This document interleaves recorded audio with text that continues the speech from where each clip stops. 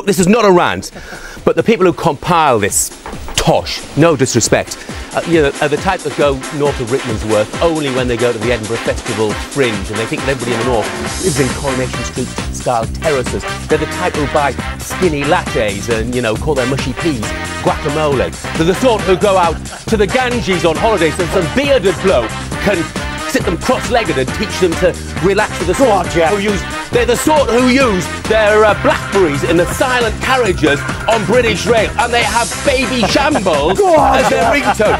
They're the type who think that Little Britain was funnier than the Likely Lads. They've never been to Middlesbrough. They don't know about the Cleveland Hills. They don't know about They've never visited Captain Cook's monument. They've never been to the Institute of Modern Arts with all its Picassos. They've never been to the beaches. They don't know about the River Tees. They don't know about Yarm Village. They've never seen the historic Transporter Bridge, for goodness sake. They've never been to the Riverside Stadium. I bet they don't know that the Sydney Harbour Bridge was built by a Middlesbrough company, Dorman Long. And what about the famous sons and daughters of Middlesbrough? Brian Clough, born at number 11 Valley Road, Middlesbrough, 21st of April 1935. They ignore him. What about Rory Underwood, Ray Mallon, Jonathan Woodgate, Chris Tomlinson, Chris Kamara? Unbelievable. They've forgotten about Paul Daniels, Roy Chubby Brown, Liz Dawn, alias Vera Duckworth to you and I, and Journey South.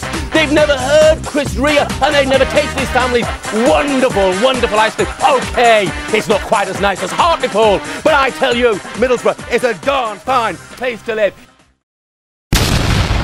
From above.